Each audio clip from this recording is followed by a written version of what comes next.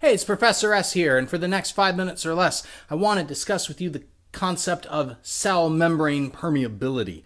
More than likely, if you've had any kind of biology courses before, you've probably heard the membrane referred to as being selectively permeable, and I'm also willing to bet you've never got a completely good handle on precisely what that means. And to really understand the idea of selective permeability, you have to first more broadly understand what membrane permeability is in general, the ease with which a substance passes through the membrane, but then get into the extremes of being fully impermeable, being fully permeable, and then getting to the idea of how you could then control that to be selectively permeable. So with all that said, I don't see any reason to sit here in my office and discuss it. Let's head into the Animator. The only smart place to have our conversation about membrane permeability is right here with the cell membrane. Now remember, cell membranes are predominantly phospholipid bilayers, like what I'm standing on. What's important about them being composed mostly of phospholipids is the fact that they effectively have two components. On the outer portions of the membrane, we have two very thin hydrophilic layers formed by the hydrophilic heads of the phospholipids. One layer on the outside of the cell where I'm standing, and then one layer on the interior of the cell touching the cytoplasm. Hydrogen bonding between water and the cytoplasm and the extracellular fluid and interacting with the hydrophilic heads, that stabilizes the membrane's basic structure. But the bulk of the membrane's thickness is the hydrophobic interior, where we find the phospholipid tails. If a substance is going to pass through this boundary to get into or out of the cell, it's got to go through that hydrophobic interior. The simplest way to do it would be just to go through this lipid bilayer. And substances that are hydrophobic can do that. But the majority of substances that interact with cells, or that cells produce, or that cells need, the majority of them are ionic or hydrophilic in nature. Those kinds of substances can't pass through the membrane. So while substances that can pass directly through the lipid bilayer, we can describe the membrane as fully permeable to those substances because they can freely enter or leave the cell, the majority of substances, the membrane's effectively impermeable unless those substances get some help. What those substances effectively need are holes.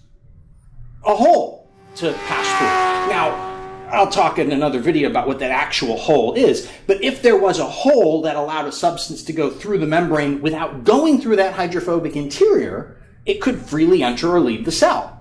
And in fact, if we had multiple holes for a particular substance, we could make it even easier for that substance to enter or leave the cell. So while the cell is functionally impermeable in its membrane to hydrophilic and ionic substances, by creating and changing the holes available in the membrane, the cell can change permeability for particular substances. That's the reason we describe cell membranes as being selectively permeable, because the cell, by determining what kinds of holes are available for substances to enter and leave, it determines how permeable the membrane is to those various substances.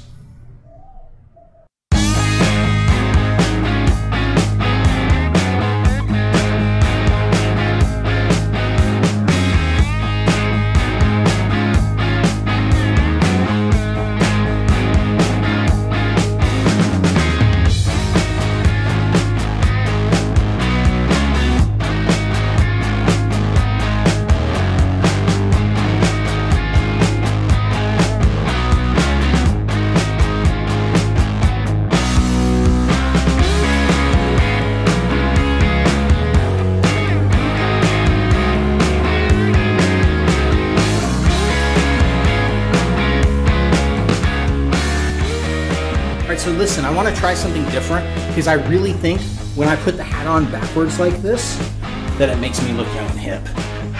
You're not young and no one says hip anymore. Fine, I don't look young. Rad? No, you're not rad either. Fly? No. Fresh? No.